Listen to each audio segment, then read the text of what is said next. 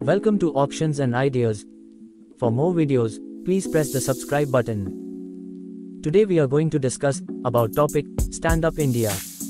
What is the concept of Stand-up India? The Stand-up India scheme aims at providing people belonging to the scheduled caste or scheduled tribe or women of the country a loan between 10 lakh rupees to 1 crore rupees based on their requirement.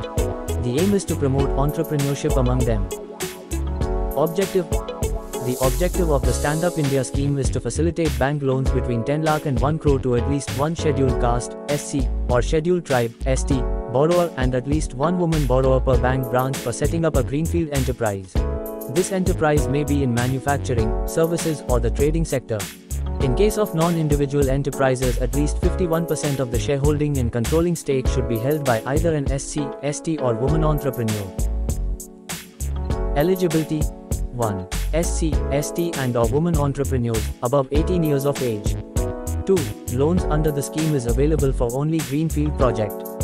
Greenfield signifies, in this context, the first-time venture of the beneficiary in the manufacturing or services or trading sector.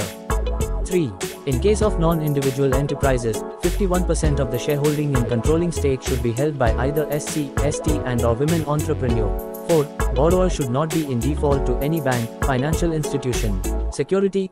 Besides primary security, the loan may be secured by collateral security or guarantee of Credit Guarantee Fund Scheme for Stand-up India Loans, CGFSIL, as decided by the banks. Repayment.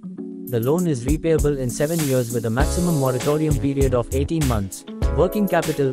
For drawal of working capital up to 10 lakh, the same may be sanctioned by way of overdraft.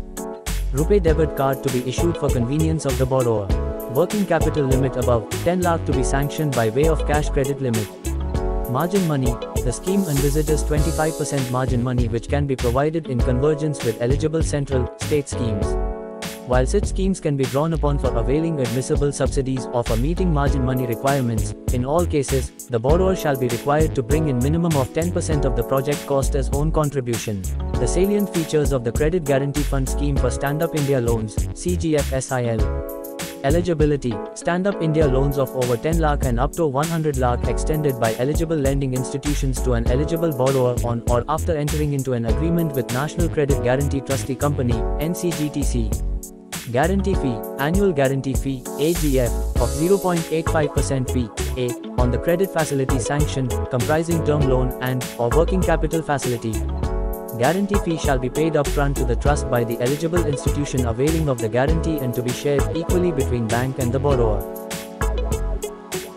What is the difference between Stand-up India scheme and Startup India scheme? Stand-up India scheme is intended to support SC, ST, women entrepreneurs to set up a greenfield projects through bank branches in India, while Startup India scheme aims to boost innovative and technology-led enterprises for new, existing enterprises. What will be the other benefits under the Stand-up India loan scheme?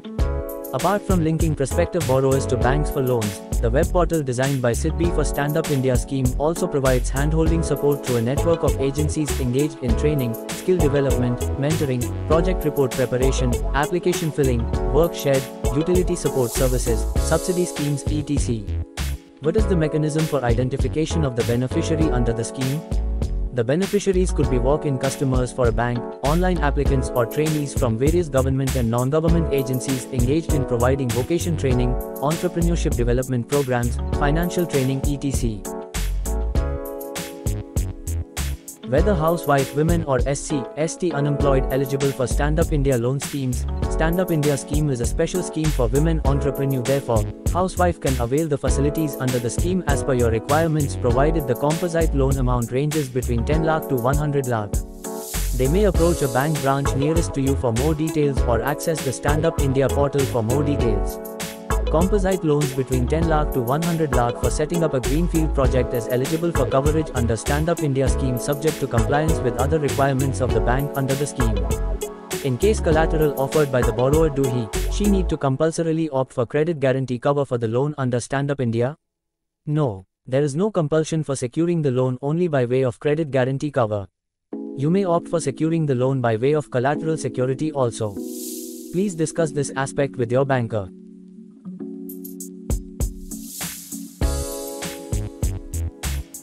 What is the minimum amount for Stand-up India? Standup India scheme interest rates. Interest rate MCLR, base, rate of the bank plus 3% plus tenure premium, minimum and maximum funding 10 lakh rupees minus 1 rupees crore, shareholding criteria minus 51% in the case of non-individual enterprises. What is subsidy under Standup India? The net worth of each promoter should not be less than 1.5 times of his, her total equity proposed in the project. Any other structure for the SPV would require the approval of the Project Approval Committee. Amount or percentage of subsidy, the Government of India grants up to 40% of the project cost. What is margin in Standup India? The scheme envisages 15% margin money which can be provided in convergence with eligible central, state schemes. However, the borrower shall be required to bring in minimum of 10% of the project cost as own contribution. What is MSME scheme benefits? MSMEs can easily get a business loan at a very lower interest rate, up to 1.5% lower than interest on regular business loans. Amazing tax benefits. Depending on their business industry, business owners can benefit from the excise exemption scheme. What is the maximum tenure of Standup India scheme? The loan is repayable in 7 years with a maximum moratorium period of 18 months. Working capital. Working capital limit generally to be sanctioned by way of cash credit limit. However, working capital up to 10 lakh can be sanctioned by way of overdraft facility subject to the delegation of loaning power. Is Standup India scheme a collateral-free loan? Besides primary security, the loan may be secured by collateral security or guarantee of credit guarantee fund scheme for Standup India loans, CGFSIL, as decided by the banks. The loan is repayable in 7 years with a maximum moratorium period of 18 months.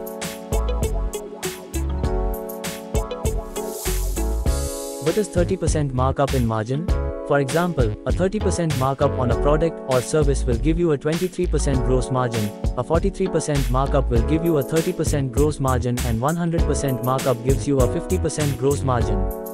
What is margin of 75%? The gross profit margin is a measure to show how much of each sales dollar a company keeps after factoring in cost of goods sold.